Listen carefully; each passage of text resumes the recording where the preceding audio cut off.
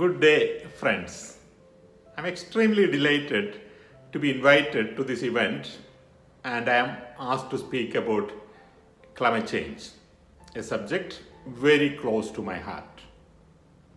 In 2017, August, I was invited by the National Institute of Climate Change Studies, based in Kottayam, to speak to the lawmakers at the Kerala Legislative Assembly in Rwanda. And I agreed.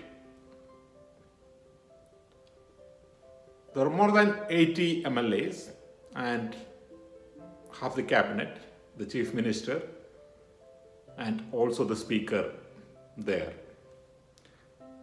Speaking to them, I said, it is my job to go around the world in situations of disasters. I have been to virtually every major disaster of 21st century. From the tsunami 2004 in Indonesia, Sri Lanka, Maldives, Thailand, all the way to Tanzania. Cyclone Nargis in Myanmar, Sichuan earthquake, the big tsunami in Japan, the earthquake in Haiti, the floods in Thailand, and so on and so on. I can keep listing them. I told them that increasingly, the majority of the disasters we have to deal with, the United Nations have to deal with, is one way or the other linked to climate change. It could be a drought, it could be a flood, it could be a cyclone or a forest fire. But clearly, it has a climatic link. I then mentioned that as a Malayali, as someone from Kerala, the last thing I want to do is to come back to Kerala in an official duty to deal with a disaster. That's the last thing I want to do. It was therefore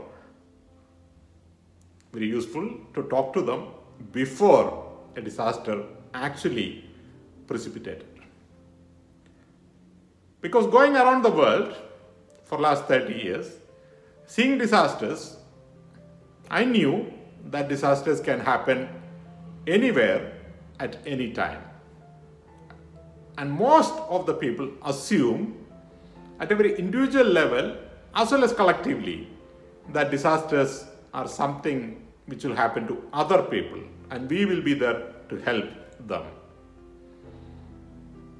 So till 2018, flood was something which happened in Chennai or Uttarakhand or New Delhi, Thailand. And we will all try to help them. This was our mindset. But 2018 changed that. Starting all the way from June, when the flood started rising in Kuttanad, into the big flood in August, we saw a massive generational event, the biggest flood of the century. And suddenly, we understood that climate change is for real. Scientists have been talking about climate change since 1970s. In 1980s, the research accelerated and the United Nations formed the Intergovernmental Panel on Climate Change, which is a body which review all the research work on climate change and produce consolidated reports and a summary for policy makers. And they have been producing reports after reports. The first report of IPCC, the second report of IPCC. In between, they have been bringing out special reports as well. So ever since its first report, IPCC has been telling there is climate change.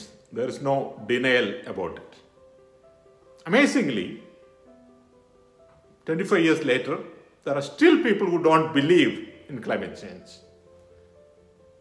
And I'm telling you that to think that climate change is unreal is totally nonsensical. And climate change is not something of the future. Climate change is here and now. The world is facing climate change. All the way from the Arctic to the Sahara Desert. The footprints are everywhere.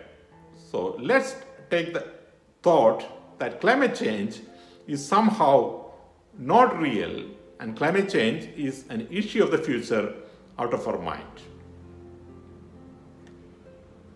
The second question people have been asking, are we responsible? Are human beings responsible? Isn't there a global geological cycle by which climate change comes?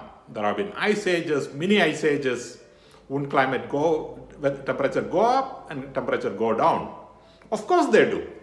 There have been global climatic cycles.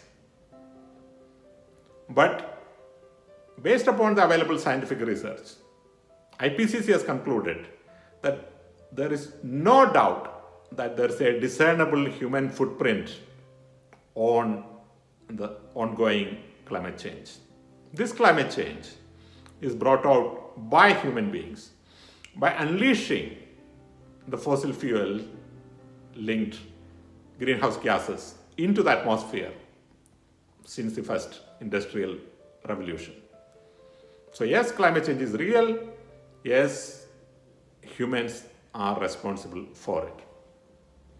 The third question people have been asking, can we do something about it? Okay, there is climate change. Okay, it is human induced. For the last 300 years, we have been consuming fossil fuels.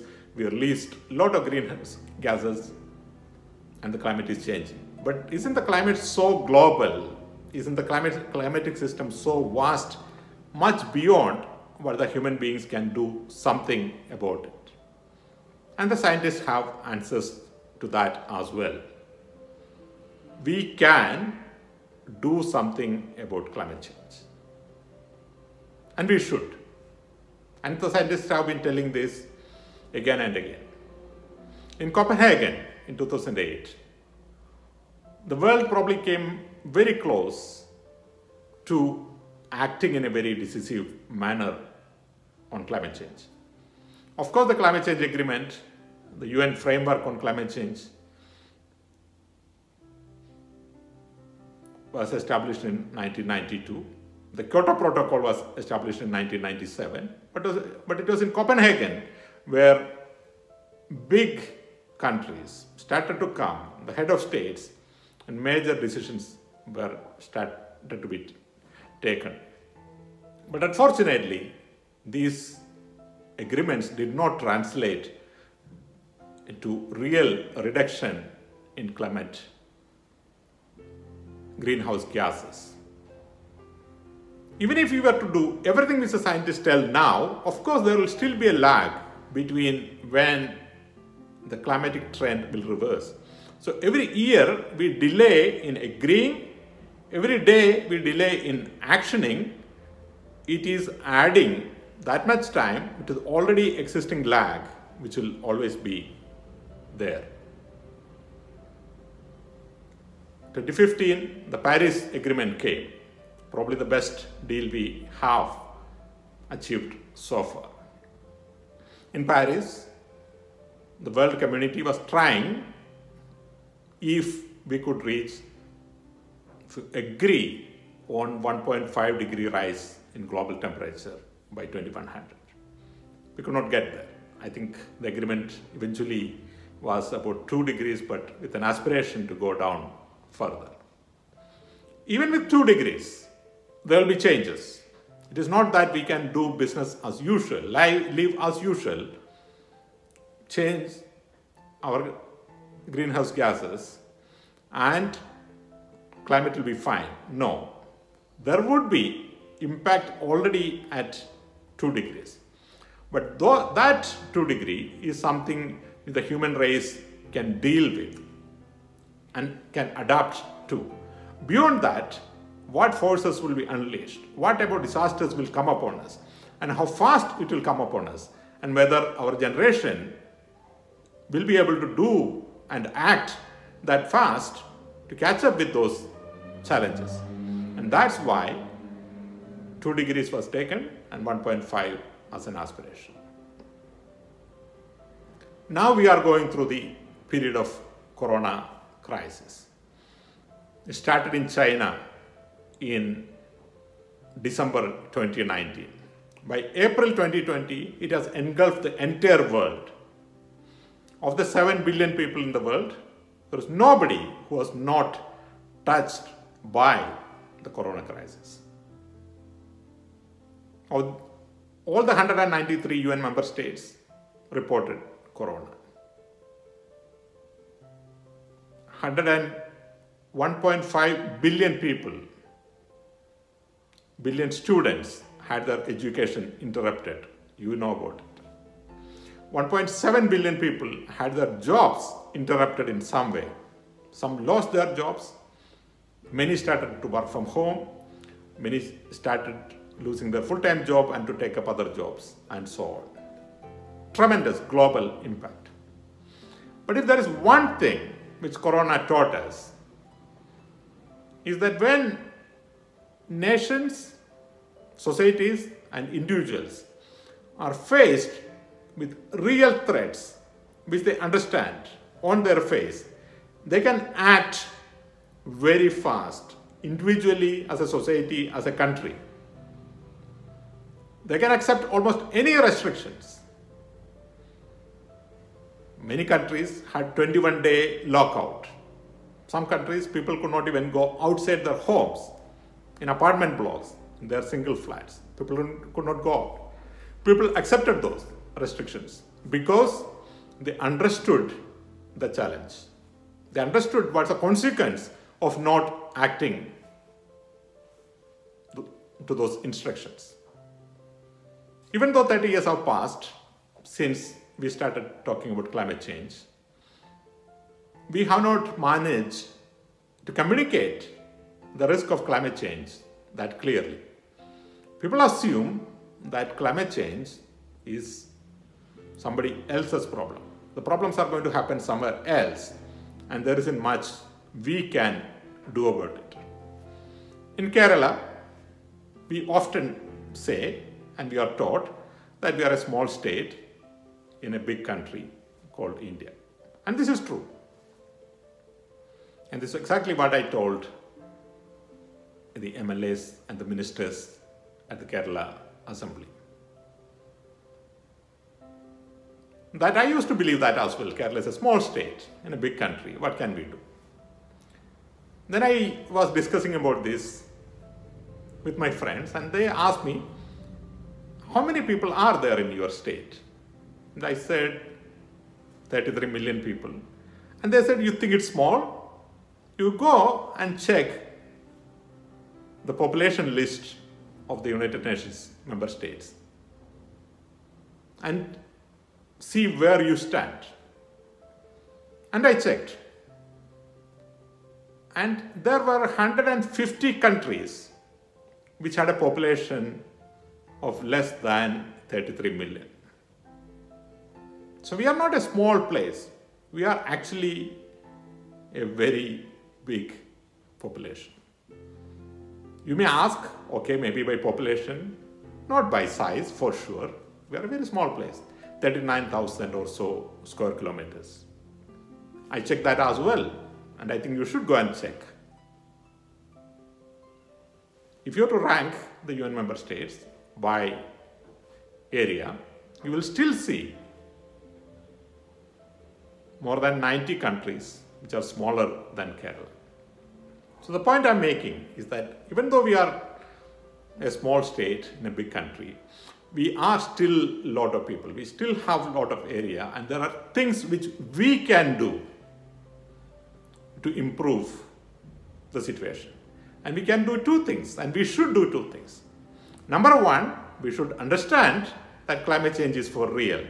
And we all have to learn to prepare to deal with a changing climate.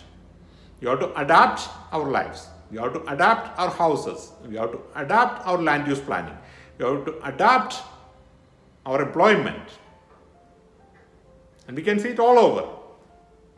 The way we will deal with our coastlines, the way we will deal with our Kutanad area, the way we will deal with the hilly area, what type of crops we would farm, where we will build our houses, all this will need to be redefined.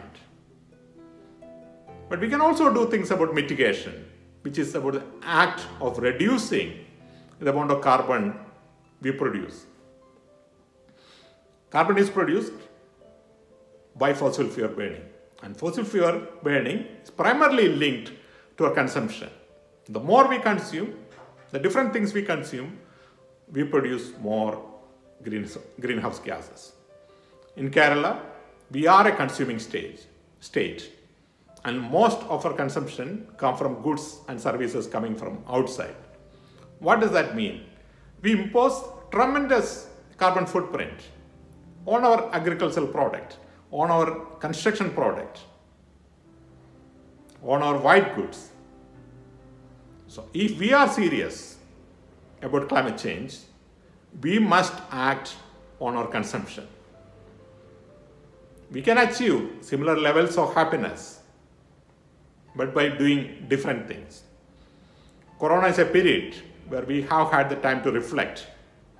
We now know what is more important to us, what is less important to us, what is really important to us. I wish we now focus on what is really important to us. And we understand climate change. We learn a different way of life, different way of achieving happiness, a more sustainable way, a less carbon intensive way. That way, we contribute to the global climate change mitigation efforts, but also give us more time to adapt to a changing climate. Thank you.